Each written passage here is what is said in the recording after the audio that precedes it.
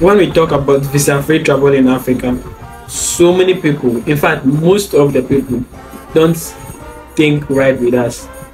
They think maybe we are going insane. That how could we think that the whole continent can go visa-free? We know it's not an easy job, but it just needs process. Like, the process needs to be started so that in the near future, even if not us, those people that will come after us can enjoy it.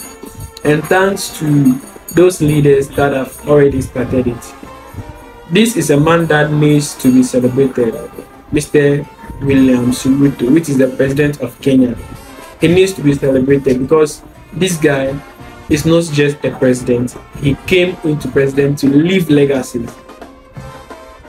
There are so many people crying, so many Africans crying for visa-free travels. And this man has taken it upon himself to take the risk to allow all African countries to visit Kenya visa-free. That's also his way of helping Africa to develop and helping Kenya to develop as well.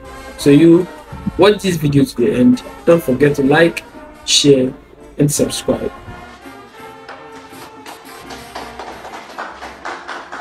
To facilitate growth in trade and connectivity between our people and our business, we have agreed to abolish the requirement of visa permanently, effective today.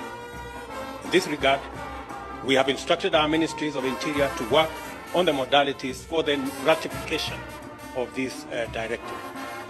Given the commitment of my administration to deepen and strengthen our bilateral relations, I wish to confirm today that Kenya will open a diplomatic mission representation in Asmara, and I have consequently instructed the Ministry of Foreign Affairs to commence the process of operationalizing this directive immediately. Your Excellency, this will build into our desire as a region to create more connectivity, more networking, to enhance business, to enhance investment, to enhance trade.